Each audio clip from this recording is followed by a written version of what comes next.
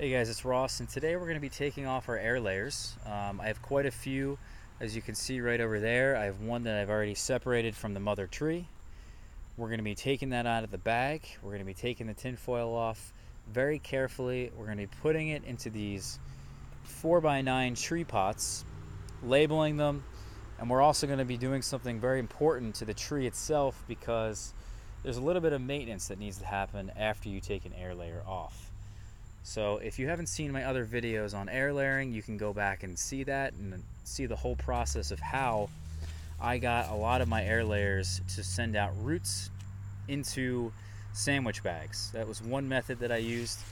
The second method I used was just putting an entire pot, cutting that in half in a way, wrapping it around the trunk, taping this up, and then filling that in with soil, keeping the soil moist, and there's now roots all throughout this pot here and that pot. So it's really nice that it's a very easy way of air layering your fig trees. It really is simple, and now we're going to be taking them off today. So don't miss these couple steps here. Before I get into that, I want to mention that this tree here, I'm going to be leaving the air layer on until dormancy. I have no reason to be taking the air layer off. It just doesn't make sense.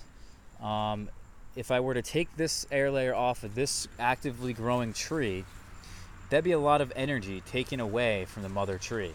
But if I could wait until dormancy, when all the energy from the wood, the leaves, goes back into the roots, that's how a fig tree works in the wintertime. It drops all of its leaves, a lot of the sap then gets stored into the roots, and then you have a very successful and easy process of me separating these, and then that way not really losing too much energy from the tree. So it's a better way to do it. Not necessary to wait till dormancy, but you can see right here we're going to be separating quite a few of these in this video, and this is still in the active growing season. So let me just show you guys really quickly what it looks like to take this out of the bag and what it looks like to up pot this and what I'm going to be doing afterwards. Let me put you guys down, and hopefully we can do this as smooth as possible. Just got to keep you guys balanced. You're not going anywhere. Okay. Alright, perfect. So take the tin foil off. What I like to do is just take off the few bottom leaves. You know, these bottom leaves kind of in the way. We're going to be taking leaves off anyway, so might as well, right? And usually you should use scissors. I don't know what I did with my scissors, unfortunately, but we need to take this tree tubing off, this plastic tubing that I love to use nowadays. And then now we're left with the sandwich bag and the soil and the roots. And it's good to be very careful from this point onwards, because you do not want to disturb any of the roots. What I need to do is get this bag off of here in a way that's not going to cause a problem. So what I'll do is I'll get my pruning shears in here and kind of tear at this bag without disrupting anything. Ideally, again, you should have scissors at this point, but I do not. So this is what I have to work with.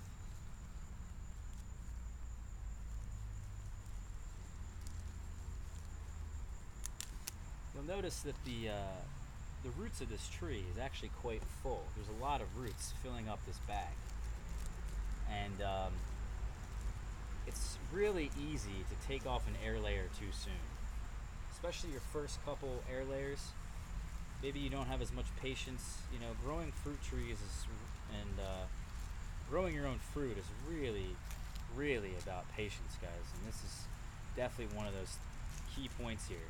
You don't want to lose much soil either. So pretty damn important that this thing is still intact. And we're going to take one of these tree pots. We're going to place this in the bottom of the tree pot.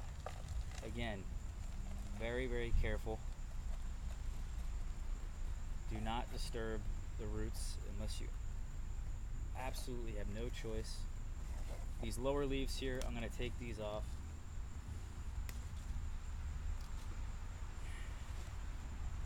tree is not going to be able to support all of those leaves anyway. So some of them are going to have to come off. Now this is a mix here that is not really great for growing trees in, but it's a great mix for porosity. This is a very well draining mix. I have mostly pine bark, mulch, I have rice hulls in here, I have some fertilizer. It's very, very well draining, and this is the key. At this point, you don't want to put your air layers in a medium that is going to suffocate the roots, but you also want to make sure from this point on, we took the air layer off really not too long ago. You got to make sure we're watering this thing. So as soon as you fill this in here, we just need to label this with our paint pen. This is really good for marking things in a more permanent way.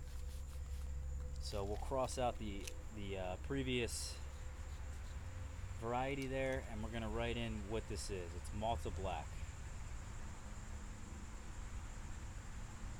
So we've got Malta Black there now on the pot. The last thing to do is to water this in really well and to evaluate what we have left here on our tree. As you can see, we have a lot of leaves, we have a lot of green growth up here, so we don't want this tree to be stressed. There's actually a fig right here as well, so we're going to take off that fig. It's unfortunately going to cause a lot of transpiration in this, and that's the goal, right? Is to prevent as little transpiration as possible. Some people will come in here with pruning shears. You can literally just take off the entire top, remove many leaves. You can even take your pruning shears here and cut the surface area off some of the leaves, as you see. The less surface area we have, the easier it will be for that root system we just put into this pot to support the rest of the plant. It's a nice balancing act between top and bottom, and that's what's really, really important. So if there is not enough water being uptaken into this plant, we're going to have a problem, because all the water at this current moment is being transpirated out of these leaves. So at some point, this tree is not going to be able to support itself for all of these leaves. So what we need to do is come in here and take off a lot of these leaves. It's better to take off the lower ones, but you don't have to. So we'll take off some lower leaves, really trying to eliminate transpiration. And so far, I think this is okay. We still have plenty of leaves, plenty. Now, what I think we ought to do now from this point on is we're going to let this thing sit in the shade, not in any sun, for at least 2 days. And we're going to let this thing adjust now that it has a new root system. It's not a part of the mother tree. It's very important that this root system can now adjust in a smooth manner. So we're going to put it in the shade, we're going to water it in well, and we're going to watch it. We're going to watch it for the next couple of hours. And if this tree starts to droop, starts to lose some water in the leaves, you can very easily see that. It'll start to droop. The leaves will get thinner.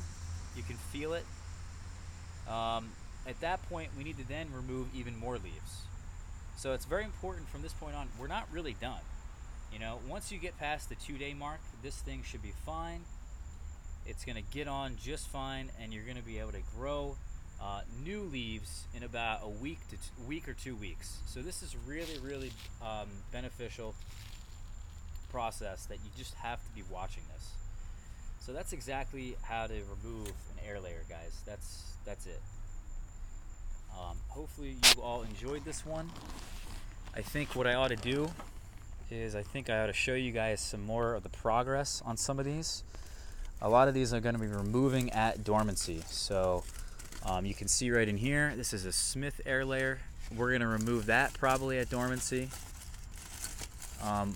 You know, whatever that we can leave on here at dormancy is going to be better.